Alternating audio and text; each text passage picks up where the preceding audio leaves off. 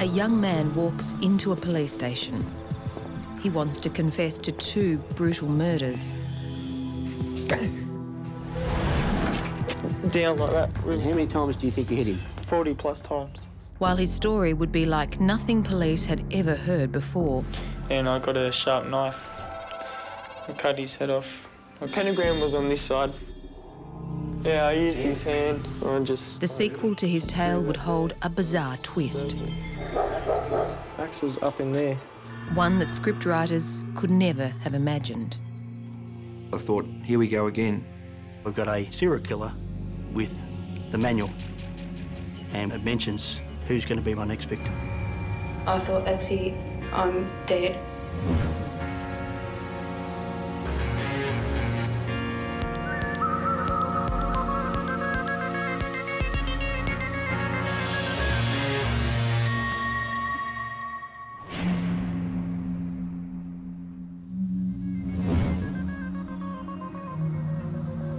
When 2 murders occurred within 2 weeks of each other, police knew there was one offender. The killer now had voluntarily walked into this police station and confessed. But his admission would not signal the end. Another man would die, and a family would be left to pick up the pieces. Well, I do agree that about 8:55 p.m. Last evening, you attended the Wollongong police station with a man named Rodney Day. Yes. And do you agree when you went to the front counter you spoke to some police there? Yes. And do you agree that you told them that you were responsible for the death of Mr. O'Hearn? Yes. 4 months earlier, 60-year-old shopkeeper David O'Hearn was found murdered. And Mark Van Krevel was unknown. It was a scene that I'd never encountered in all my years in the police. There was a body of a male. He'd been decapitated, and it appeared that he'd been completely disemboweled. On one of the walls there was a pentagram with the word Satan beside it. Another wall had an inverted cross. All these drawings appeared to have been drawn in the victim's blood. Located near to where the body was found was a crystal decanter, which was used to commit the offence of murder. While the fingerprint found on the stopper of the decanter matched none on police files, the satanic drawings led detectives to 19-year-old Keith Schreiber. Keith wasn't at home, but they were invited to inspect Keith's room. Tony, come and have a look at these. In his bedroom they found a number of drawings that depicted headless bodies and disembowelment. Keith was found at his workplace. And of all things, he was a filleter. Where were you last Friday? He gave us the alibi that he was staying with his employer for the evening. We confirmed that alibi with his employer. Then, only 2 weeks after the first murder, another man was killed, with chilling similarities. We're starting to look as if we might have a serial killer running around.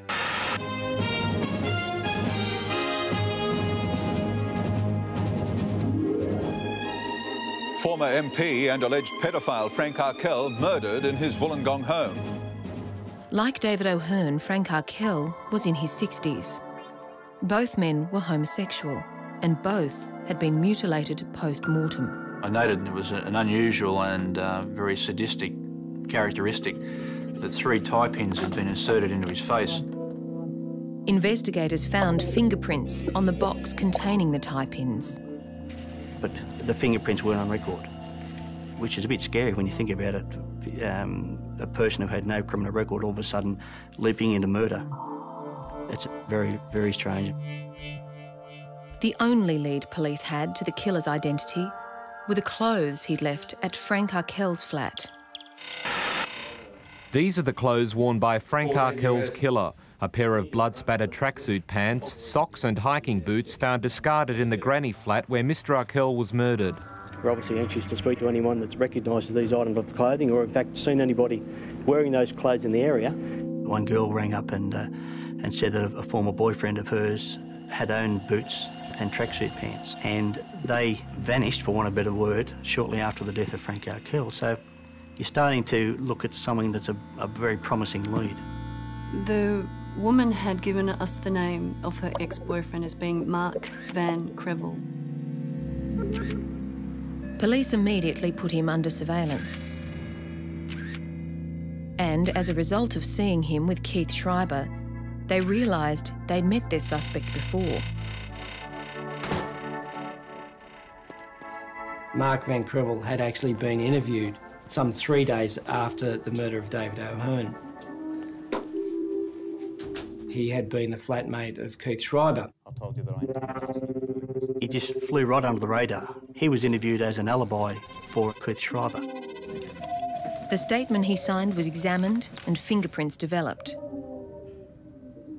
A match was made to the stopper found at the O'Hearn crime scene. It suggested that we were looking at the right offender. But they needed to prove it. During the surveillance operation, an opportunity arose to seize a discarded Coke bottle. Fingerprints on that bottle were then compared. The fingerprints found on the Coke bottle were the same that were found on the record of interview, were the same that were found at the crime scene. They were those of Mark Van Krevel. With that confirmation, the team prepared for the arrest. But Mark Van Krevel had different plans. He came in and said, "Oh, I want to tell you something, but if I tell you, will it mean I'll be expelled or removed from training?" I said, "Oh, well, Mark, you know, things aren't ever that grim." He kind of just shook his head and said, "You know those murders in the paper? Yeah, well, I did them."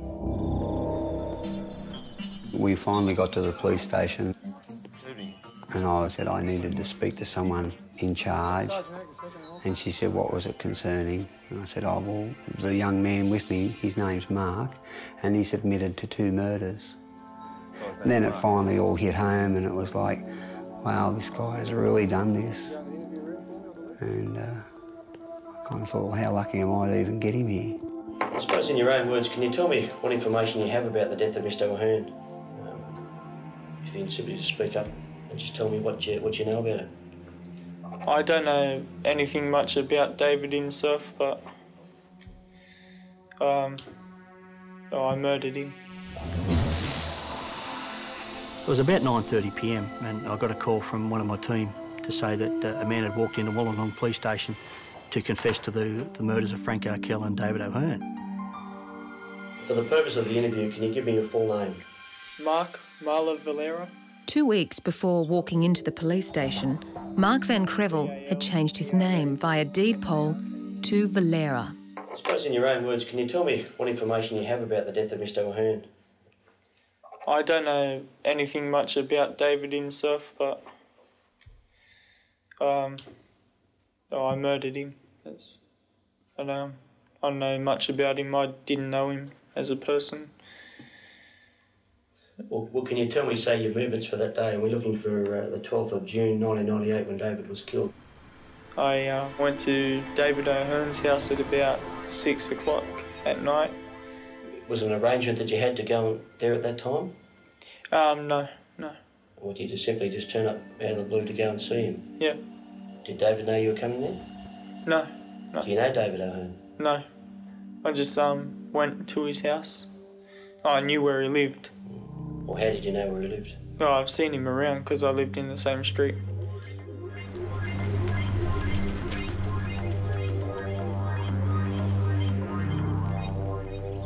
Well, why did you go to his house? Just, I had in my mind that I wanted to kill someone that day. I was really angry and I said to myself, I could kill someone. David O'Hearn's murder was simply just a random attack. He wanted to know what it was like to kill somebody. Simple as that. Very cold and very shocking. I'll just get you to turn around, Mark, and just face the video if we can, thanks. As we said in the interview back at the police station in Wollongong, you came to the house that morning, that night about 6 p.m, and you said you've knocked at the door, so the front door was closed. Now, can you indicate to me what happened once Mr. O'Hearn answered the door and where you went to? I stayed at the door and asked if there was any accommodation around, and he said come in and we'll talk about it, and I talked with him and he offered me a drink. As David O'Hearn's sister had told police when her brother was killed, David was extremely kind-hearted. He just trusted people. He liked people, and I think he liked to help people that he thought needed a hand. But that generosity led to his death. And if you can take the place of David O'Hearn for the purposes of this exercise, if I can just get you to stand up, please. And if you can indicate, if Detective Castor is walking away that way, if you can just indicate what you did with him. Yep. I walk, and bang, hit him on the head, and he slumped down there. And I continued to hit him on the head with the bottle, I think, about 10 times. Do you recall what that glass? It was some fancy glass bottle, just like well-rounded, and it was really heavy. Now, when you went to the house, did you carry anything with you? No, I strictly use all his stuff. Can you indicate whereabouts you found items in here? There was a hacksaw up here with a hammer, and the knives were just in the drawers here. And I got a sharp knife and cut through his stomach. And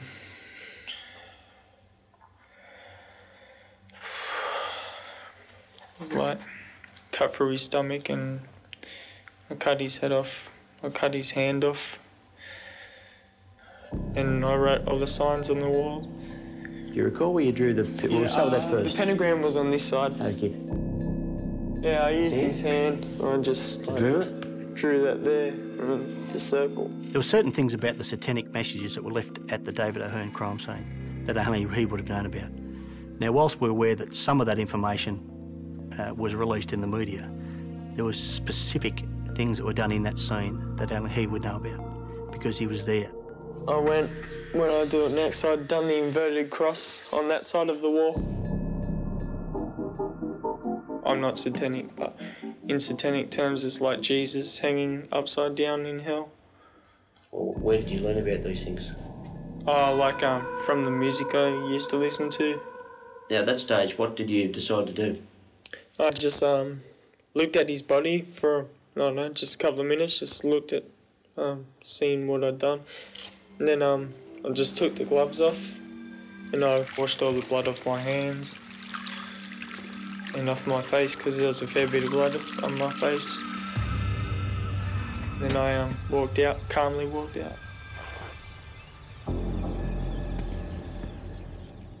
It's like probably nothing I've ever seen before for a kid of his age to start to confess to these things and talk about how he did it with such, just lack of remorse.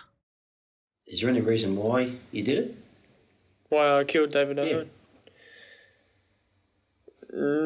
I was like, I don't know, not really, no. I mean, I was angry that day, but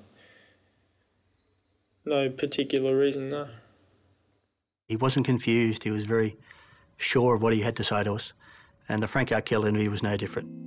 Frank Arkell had been murdered only 2 weeks after David O'Hearn. Okay, now, did you know Frank Arkell prior to this? I knew of him. Well, what did you know of him? I knew that he was a convicted pedophile. And what made you decide to go to his house that afternoon? I had in my mind that I wanted to kill him because didn't like him. So I just pretended I was gay and I called him up. Can you remember what you actually said? What name you gave? Hi, my name's John. I was wondering if I could come down to your house, and he said, yeah, sure, you come down, blah, blah, blah. I walked down to his house, and he thought I liked him. And I went into his room out the back. He turned his back to me. I rammed him into the wall. And what's happened then? Once his head struck there, what's happened? He fell to the ground, and I gave him a few hard boots. Okay, right now. What I grabbed next? Fucking hell. Pardon my language. I grabbed the cord and I put it around his neck. It was attached to a lamp. And I just thrusted it down like that, really. How many times do you think you hit him? 40 plus times. More than 40 times? One could picture, as he was confessing to it, the hopelessness that Frank would have been going through. Here he is being beaten to death by this man. I had blood all over my face and on my hands, on my boots. I was swearing at myself. Got blood all over me effing pants. Show me where you took the boots off. I took them off just at the end here. I just like went down and like undone my boots. I just left them here. Is there a reason why you left the boots here? Well, I didn't want to take them with me. Why is that? Well, isn't it obvious, like, someone would have seen me with bloody boots? As the media looked on from the street, Mark Valera was escorted from the granny flat to Frank's main house. I just walked through here, and there's a couple of pairs of black, light track pants. There was the black one, what I got. Whereabouts were they when you found them? They were just, like, on the bed. My intention was to find something to wear other than bloody pants. And what have you done with the black pair of pants? I just carried them out. I just walked out.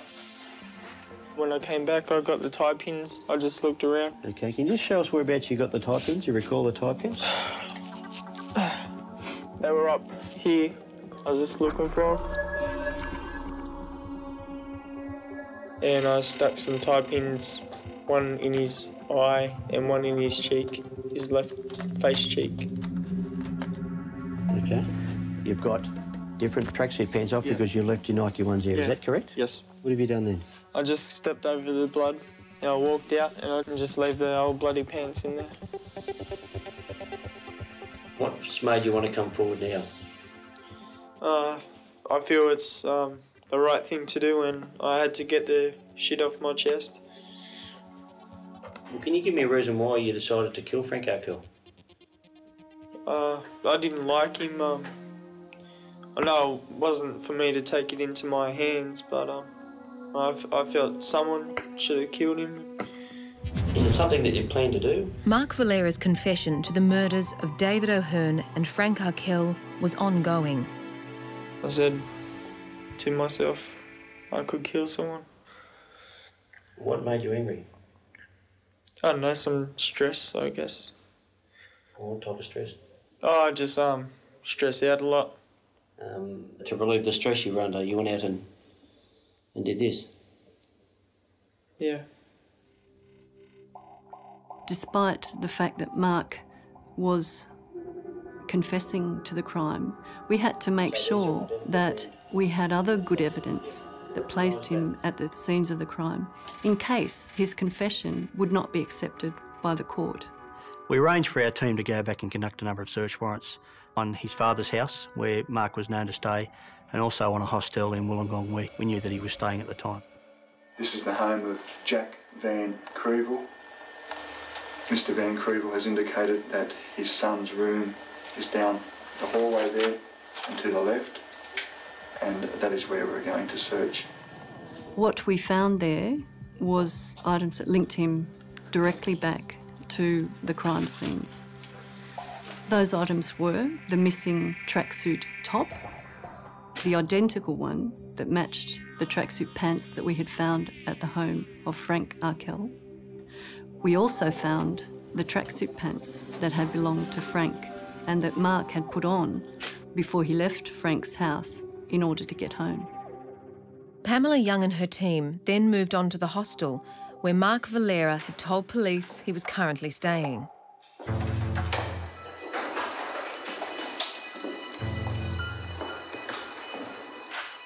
We found a gold chain that we knew absolutely was the property of David O'Hearn. I believe a family member had given it to David, and David was very fond of that. And when we found his body, he did not have that gold chain. So to find that type of evidence was critical. A number of items seized from the search warrants made the police brief all that much stronger. Of particular significance was the book, The A to Z of Serial Killers. Not only did this book relate to the serial killing, but also listed the two victims, David O'Hearn and Frank Arkell, and a number of other people who Mark thought about killing. Well, here we are, we've got a serial killer with the manual. On a number of pages that mentions who's going to be my next victim. I've got no doubts that he would have done it again. At the conclusions of the interview in relation to the Frank Arkell and David O'Hearn murders, Detective Oxford and I spoke to Mark in relation to his knowledge of the Parkin murder. Trevor Parkin had been murdered in his Sydney flat some 6 months before the other two men. I'm thinking, if he hasn't done that one, who has? The injuries at one Trevor Parkin and David O'Hearn were so similar. Surely this man did 3 and not 2. Whereabouts were you working in Sydney? Planet Hollywood, in a restaurant in George Street. So that's where you're washing dishes? Yeah. How did you travel up to Sydney? Train every day. So at that stage you were living with father? Yeah. And you'd commute from there to Sydney to work at Planet Hollywood? Yeah. That workplace was significant. At the Parkin crime scene, they had found a box of matches from Planet Hollywood. And Mark, being a previous employee, was one link which suggested that this investigation may actually be linked between the other 2 investigations. But as it turned out, another young man admitted to this murder 4 months after Valera's confession. 20-year-old Christopher Robinson's fingerprints matched those found in Parkin's flat. Hi, Sensei, if you're watching. Mark Valera had now spent 23 months on remand, and his trial for the murders of David O'Hearn and Frank Arkell was underway. Mark Valera had confessed to killing both men. Yet at trial, he claimed it was manslaughter, not murder, on the grounds of provocation. Forensics would make a liar of him. Shortly before the trial was to start, we were told that they were going to run a defence that he was sexually abused by his father. Mark Valera said at trial that it was Mr. O'Hearn who had taken down his own trousers in the living room of his townhouse and invited him to take part in a sexual act. That this, in effect, had him flashing back to similar acts in which he was invited to take part with his father. And it was then that he lost control of himself, took up the wine decanter and commenced hitting and ultimately killing Mr. O'Hearn. Mark Valera's defence lawyer told the court both men were killed because they wanted sex with the accused. He also blamed Valera's interest in Satanism and 10-year history of physical and sexual abuse at the hands of his father. It was only when the power of Satan flowed through him, or that he became Satan himself, that Mark was so powerful he could kill the man he hated, his father. When I examined the trousers that were worn by David O'Hearn, there was a number of areas of blood staining on the rear of the jeans. This blood staining extended down from the buttocks area right down the upper portions of the legs of the jeans. So we're able to prove that the jeans would have been up and worn by Mr. O'Hearn at the time that the blood had been placed on them. The forensic evidence was totally inconsistent with the version that Mark Valera was giving at trial, that David O'Hearn had removed his own pants. As a brother, I just could not imagine Jack being physically abusive, like violently abusive, let alone sexually abusive. That is just impossible to think that could be true. Jack Van Krevel agreed with defence suggestions to him that he had been very, very hard on his son and that he certainly physically abused him. However, he at all times vehemently denied that that abuse had ever extended to a sexual abuse of his son. I believe that Jack owned up to the physical abuse side of it to try and diminish Mark's responsibility for his actions. There was certainly evidence at the trial which was inconsistent with a father sexually brutalising his son. Jack used to overindulge with his kids. He was prompted by Mark that he wouldn't mind riding motocross. And so he bought them bikes each and the best of protective equipment and everything else. He bought a bike of his own so he could participate. Yeah, he was a good parent in that respect. The jury obviously agreed, rejecting Valera's plea of provocation and diminished responsibility. A 21-year-old man has been found guilty of murdering former state MP Frank Arkell and Wollongong shopkeeper David O'Hearn. Mark Van Krevel said during the trial that both his victims wanted him to perform homosexual acts. He also accused his father of a lifelong pattern of violent physical and sexual abuse. After the verdict, Van Krevel's mother left the courtroom distraught. Father's fault! I'll get you, Jack! I'll get you! He drove him to do it. He drove him to do what he did. He's the one that should be in jail, not my brother. Less than 2 weeks later, Jack Van Krevel, Mark's father, was dead. He, like David O'Hearn and Frank Arkell, had been brutally murdered and mutilated. Mark Valera, formerly known as Mark Van Krevel, had claimed that he had been provoked into killing 2 men, and that his father's sexual abuse of him was to blame. But the jury rejected his plea of manslaughter and found him guilty of the 2 murders. 2 weeks later, his father was dead. When I got called to Jack Van Krevel's house, I thought, here we go again. And it was just, I couldn't believe my ears because of what had happened over the previous 2 years. When we entered the main bedroom, I was able to see the body of the deceased, Jack Van Krevel. Jack was kneeling beside the bed with his chest lying on the bed. His arms were down beside his torso. He wasn't wearing any clothing at the time. He had sustained severe trauma to his back and his head. There was a large amount of blood all over the bed sheets and some cast-off blood on the curtains and wall directly behind where Jack was lying. At the foot of the bed beside Jack's body, police located a hatchet, a knife and a fire poker lying side by side. We're unsure if the axe had actually been located at the premises, but the poker was one of a matching set of items that were located in the lounge room of the premises, and where the poker would have been located, there was a vacant spot in that area. And the knife was similar in appearance to a number of other knives that were located in the kitchen area of the premises. Given that at least 2 of the items had been gathered from different parts of the house, it showed that the offender had some time in the premises and wasn't too concerned about being located. He appeared to have been wandering around the house looking for items that he could have used. There were some blood-stained foot impressions or shoe impressions that were leading from the main bedroom out into the hallway. But then the blood had started to dilute and the shoe impressions were not so visible.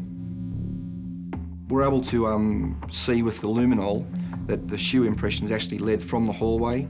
They led through the lounge room over to the area beside the fireplace where the poker would have been located. They then travelled back through the lounge room again, back into the hallway and back into the bedroom where the deceased was located. Other clear shoe impressions were found on the tiles in the hallway. Should police find a suspect, they would be able to match the tread to his shoes. Then, as investigators moved down the hallway, there was further evidence of the killer's activities. And in this room, we found a blood-stained partial shoe impression on a small child's lounge, which was underneath the window. From the direction of the shoe impression, it appeared that the offender had been exiting the window when he'd placed the bloodied shoe impression on the lounge. And there was a fly screen that was missing from that window. All the other windows in the house were fitted and secured with fly screens. So it appeared that the offender may have entered through that window. Jack's granddaughter was fortunately not in the room that night, but in the next room with her mother, Belinda Van Krevel, Mark Valera's sister.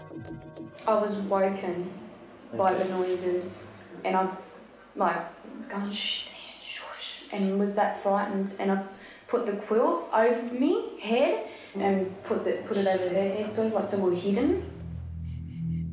It went on for a while, I don't know exactly how long, like just all noises. And then my bedroom door opened and like that was it. I thought, that's it, I'm dead. There was a number of small blood smears on the external door frame of the doorway leading to Belinda's bedroom, as well as a number of small blood smears on the actual door handle. And then it closed again, and I just laid there like scared, like I went stiff. I was that worried that like someone was going to kill me. Come and do you too. Yeah. Then I didn't want to stay in the house either. When I was holding tail, when I walked out of my room, when I seen the blood, there was no way in the world I was going to open my dad's door. Like I wanted to get out of there. So I just jumped in my car. When I jumped in my car, I felt a bit relieved and locked the doors and then drove straight to the police station. How do you feel about what's happened?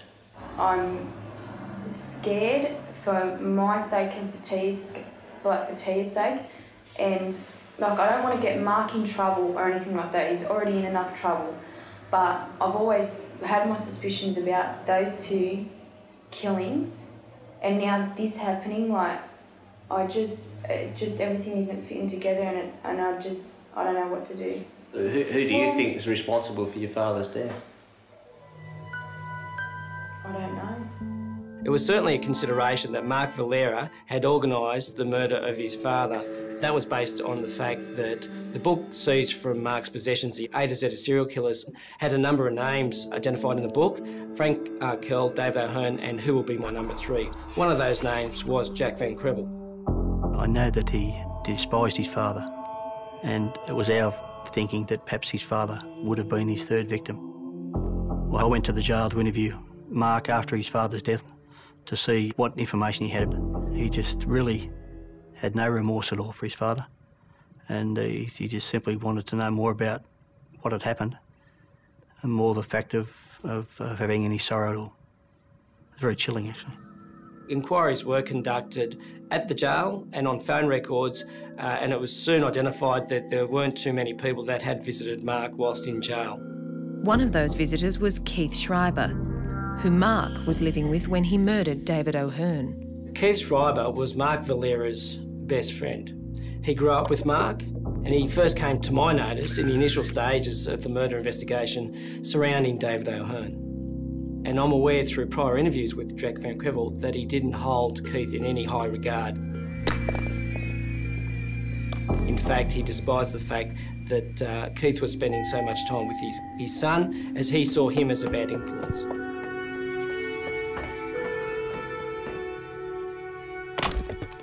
I don't know how it works inside jails or anything like that. I don't want to get Mark in trouble, but maybe he is covering for someone and they said that they'd do this for him, or maybe he's asked someone, I don't know, to do it. Having said that, then who would you think he would get to do it? Oh, I don't know. I don't know. If he hadn't have said the things that he'd said to me about Keith, I'd say Keith. But apparently he's gutless. Jack Van Krevel, the father of double murderer Mark Valera, had been bashed to death. The main suspect was Mark's best mate, Keith Schreiber. There were only a number of suspects who may have committed the offence. Certainly it may have been someone that wasn't related to this whole scenario. That was certainly another consideration. But Keith was our main suspect. The starting point was first trying to identify where he was. One of the last people to see Keith was Mark's sister, Belinda. On the day before Jack Van Krevel's murder, Belinda told police that she had met with Keith Schreiber to travel to the Silverwater jail to visit her brother Mark Valera. However, as Belinda had failed to make any prior appointment, these plans had fallen through. So Belinda had spent part of that day with Keith Schreiber. And where's Keith these days? He's homeless. He's homeless, is he? Yeah, that's what he said anyway. Did he say where he was going? When we were sitting in the car when I first went there, he told me that he was staying under a bridge and he got a sheet of tin or something and put it up. So I suppose he was just sleeping, I don't know. He didn't tell me where he was going, but I assume he probably had nowhere to go. We received a phone call from a witness that identified Keith being down around the area of the Albion Park train station. Police were immediately deployed to the railway station to locate and arrest Keith. We were of the view that if Keith was in fact the murderer, that he would be armed with some sort of weapon. It was at that point that Keith was arrested and conveyed to the Port Kembla police station, where he was entered into police custody.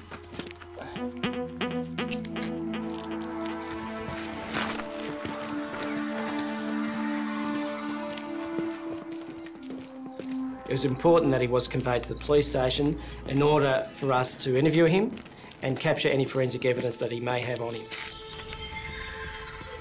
At the time Keith had been placed into police custody, his shoes had been seized at the earliest opportunity. When I was examining the shoes that had been worn by Schreiber, I saw a large irregularity on the sole, which was an exact match to the irregularity that we'd located on the tiled portion of the hallway at the premises at Albion Park. Electronically recorded interview between Detective Senior Constable John Northfield and Keith Andrew Schreiber. Okay, Keith. Well, is there anything you can tell us about the incident that occurred last night with Mr. Jack Van Krevel? I've done it. Happy? Can you tell me why you did it? Yeah, that's a good question. I was depressed and angry. He should pay for what he done to Mark and Belinda. During the interview, Keith's demeanour was very erratic. He was become emotional, he'd become agitated at points, and then he'd become solemn in his answers. It was all over the place. When this was happening, did you say anything to Jack? Yeah, sort of for revenge for Mark. I told him when I turned the light on, I told him this is for Mark. Fucking pedophile bastard. You'll never molest another kid again. Keith, if we can just get you to hood up, and just for the purpose of the camera. Yes. It's just to cover your own identity, because as you're aware, there are a number of media cameras out the front, and we believe possibly out the back. Okay. Yep. So you can just. So as long as you can see, we'll guide you if you need a hand.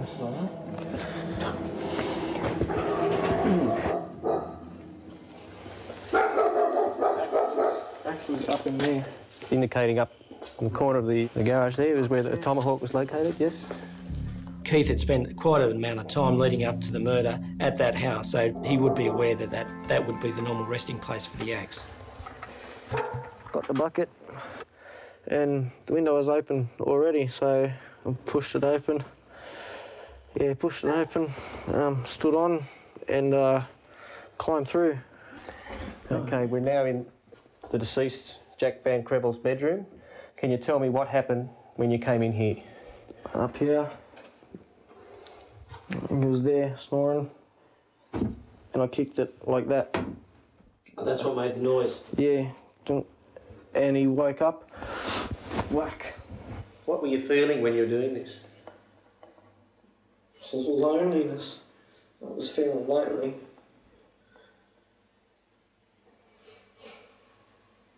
You said earlier that you Yeah, fucking hatred and anger, fucking. But before, when I was doing it, yeah, loneliness as well. Felt fucking, yeah, sort of wanted him to get me first. Why were you hoping that? Just fucking hate my life. If you can call it life.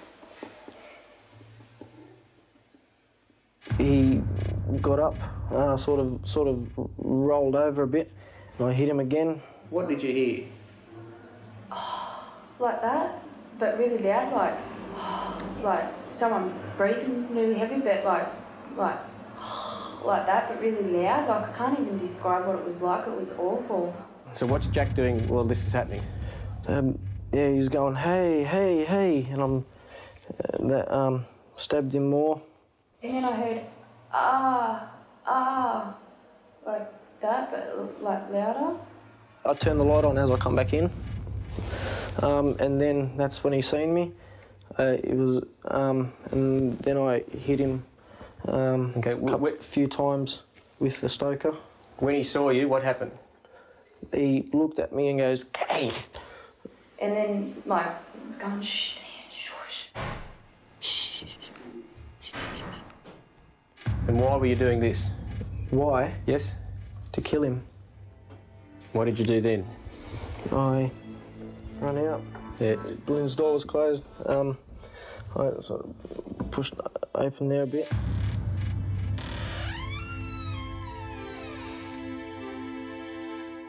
And then closed it. And after this, I went into the kitchen. It was in the walk around that Keith was asked to point out the location where he'd found the weapons used in the murder. At one point, we'd walked back into the kitchen and he was asked to point out where he'd found the knife. Whereabouts was the knife? So tell us exactly what you did. Yep. Up in the drawer. Where did I get it from? There's another drawer there. No, It wasn't until he got to the kitchen area that he was somewhat confused as to where he located the knife. To me, that suggested that Keith didn't get the knife from that location and that he either retrieved the knife from another part of the house or it may have even been left for him. There's been a bizarre twist to a notorious murder case. A man found hacked to death with a tomahawk this morning is the father of Mark Van Krevel, convicted last month of the murders of former Wollongong Mayor Frank Arkell and shopkeeper David O'Hearn. Van Krevel's family said it was a direct result of his father's sexual abuse. He drove him to do what he did. He's the one that should be in jail. How do you feel about your father's death now? Oh, I don't know.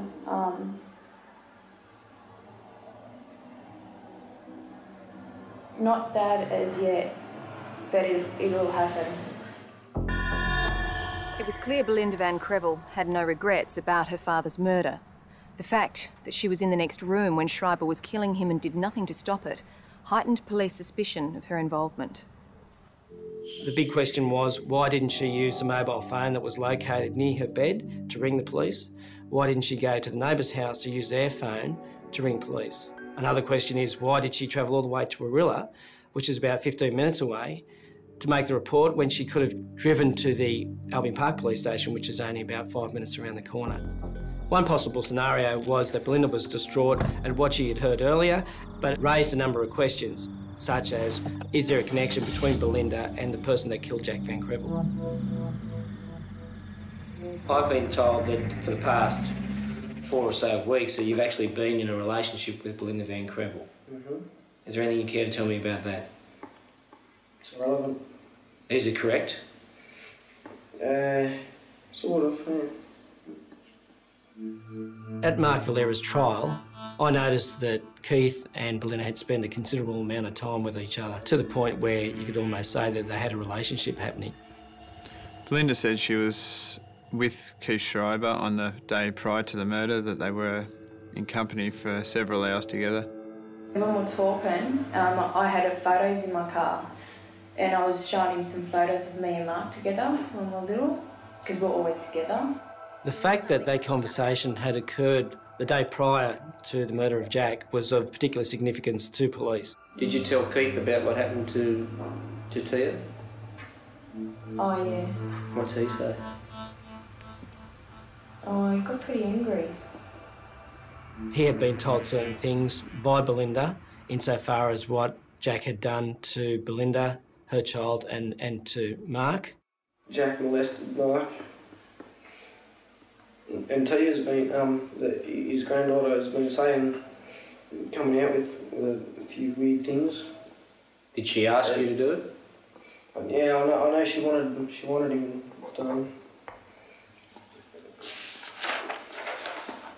She wanted him done?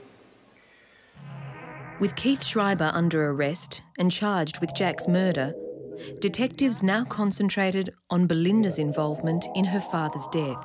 Jack believed that there was a $2,000 contract out on his life, which he had heard of a couple of days prior to his murder. He had been advised by his wife that Belinda had put out a contract on him, and that contract was with Keith Schreiber. Jack was advised to contact police, but he didn't. And 3 days later, he was dead. Electronically recorded interview between Detective Senior Constable Jamie Williams and Belinda Van Krevel. It was now 8 months since her father had been murdered. Had your mum, Elizabeth Carroll, mentioned to you any allegations of your involvement in your dad's death? Apparently I told her that I was going to get Keith to kill Dad, that I told her that I was going to pay him to do it. Yeah.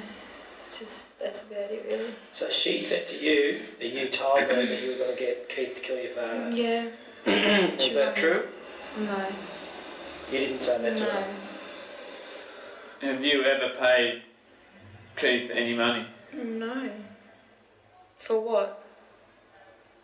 Since your father's death, have you ever given him any money? No, I haven't.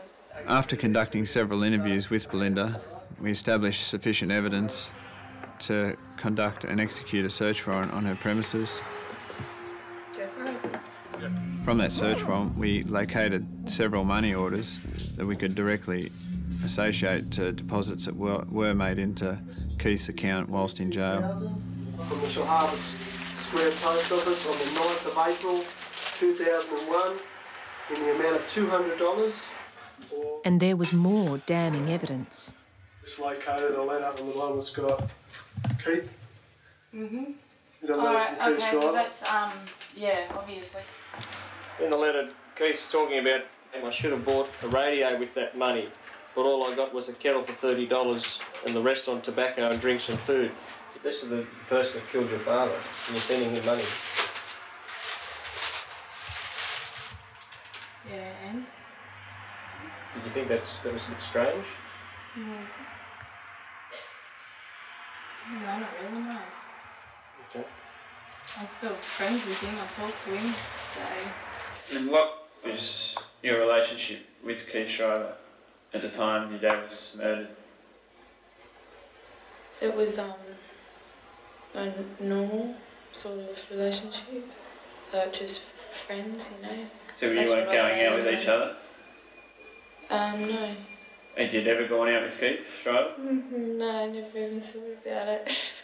You ever had any relationships with him? Sexual wise or any nature like that? I won't answer that. I don't think that's got anything to do with this. It's actually got a lot to do with it, because it's investigating the murder of your father. Yeah, but what's sex got to do with someone being murdered? We're just trying to work out what relationship you had with the person who murdered your father.